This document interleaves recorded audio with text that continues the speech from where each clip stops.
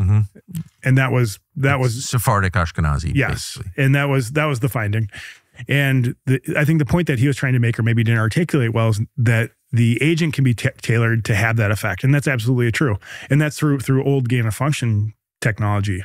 And with full synthetics, what I'm saying is you can make this so specific as that if I get your DNA, like off of, say that you threw a cup, I can tailor an agent just to you.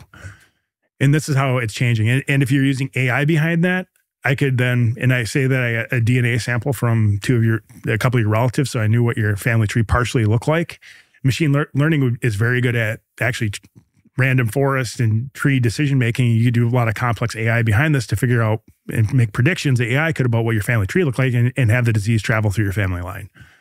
And this is nobody has ever asked me that question. I just generated that answer based on what I know, but I think that is a very real possibility, use or application of this type of technology.